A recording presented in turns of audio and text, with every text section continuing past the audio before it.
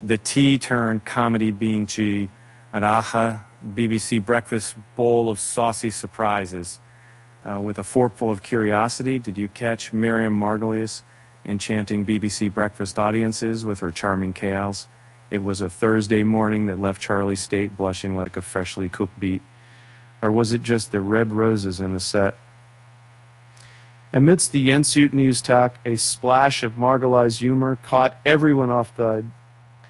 Mohair and mischief intertwined as Miriam's no-nonsense approach entered the room. Her reputation as queen of the cues wasn't exaggerated during this encounter. Think Oscar Wilde's droll wit, and translated into early morning television.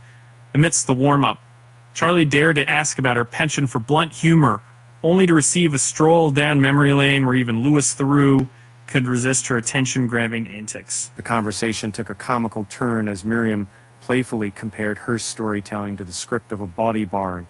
It was as if she'd penned a dramatic monologue where every line held a twinkle. Dickensian in the first act and en risque in the second, those cheeky synonyms Charlie didn't want to name. In BBC's Miriam Margolyes, a new Australian adventure. With a hard operation behind her, this quirky adventure will,